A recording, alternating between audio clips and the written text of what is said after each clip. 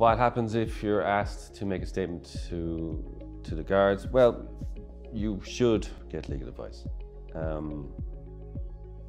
The reality is that when any case is being investigated, guards, much the same as every other police force everywhere around the world, London Met, NYPD, LAPD, New Orleans Police Department, if you look at the various different, I suppose, reports on those different police forces over the years, one thing comes through all the time.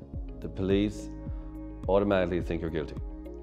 So the starting assumption is, you're guilty, here's where we are here, let's work back from the part where you say I'm guilty to the beginning.